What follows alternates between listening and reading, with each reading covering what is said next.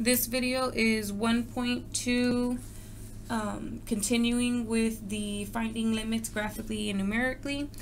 And this is example 5. So the directions say find the limit L, then use the epsilon delta definition to prove that the limit is L. So this is like a combination of examples 3 and examples 4 together. Example 3 made me prove the epsilon delta definition, and example 4 made me find the limit before I started using the epsilon delta definition for anything. Okay, so I don't have L. I have to find that. So I can find it by direct substitution. So let's plug in -12 for x, and we'll get -3 minus 3, which is -6. So now I know that my L is -6. So this over here is kind of just like my scratch work. Okay. Now for my definition, I want to show that for x minus -12, my c value, less than delta, I will get my function minus my L, my limit, less than epsilon. So we need to go figure out what this delta should be first. So we're going to do our side work over here.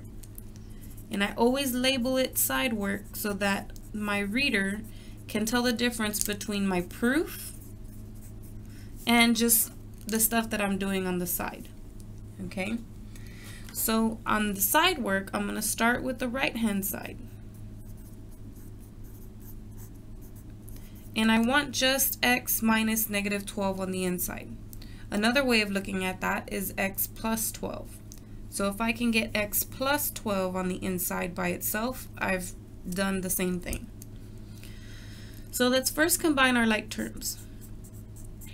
This would be plus, so that would be a +3. And if I factor out a 1/4, I would get x plus 12. If you're not sure, distribute this and make sure you get these two terms. So 1/4 times x is 1/4 x. 1/4 times 12 is 3. Then I'm going to separate the absolute factor, the absolute value of each factor. And then I'm going to take the absolute value of 1/4, which is just 1/4.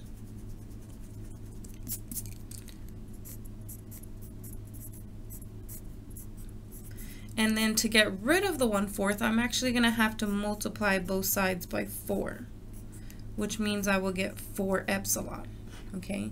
Which means my delta will need to equal 4 epsilon, okay? So then when I'm going to my proof, right, we need to start from the beginning.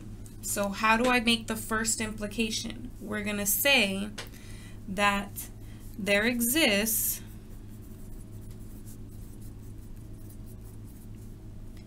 a delta for every epsilon such that epsilon equals, or you can just say such that delta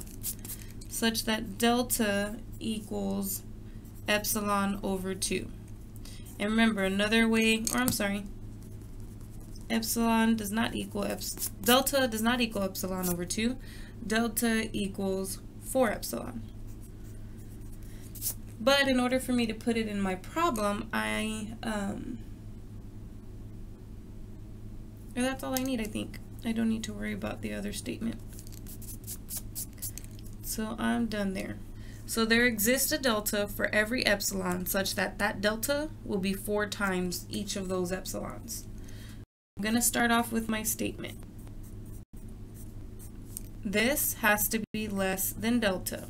And since I found what that delta would be, I'm going to say this implies x minus -12 is less than 4 epsilon.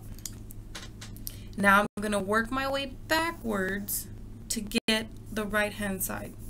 Okay, so the first thing I'm going to do is combine those negatives Next thing I'm going to do is divide both sides by 4 to get epsilon all by itself, because that's what we want at the end of our proof. So I get 1/4 times x plus 12. Then I'm going to bring in this 1/4, but before I do, I have to put bars around the 1/4.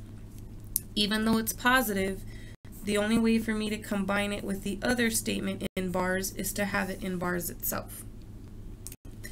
Then now I can bring in the 1/4 into the bars.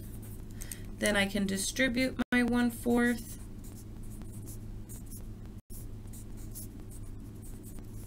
Then I will need to break apart that 3 into -3 and -6. And so now this is equivalent to this. So I have shown that for this particular delta, this statement will imply that statement. And therefore I am done with my proof. Now sometimes you'll see things in the book like QED, or just a little box, things like that. All that means is that you're finished with the proof.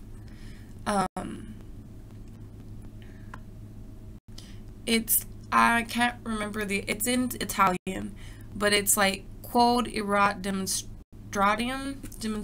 I cannot pronounce it correctly, but it is Latin phrase. And basically, it just means what is shown. So that's the literal translation, is what is shown. So this is showing that this statement is true. And so that's the end of the proof. So you'll see either QED in your book, or you'll see this little box at the end. All that means is the proof is done. You finished, okay? You wanted to show this. You started with the left-hand side. You ended up with the right-hand side. So you're done. You can put a little box.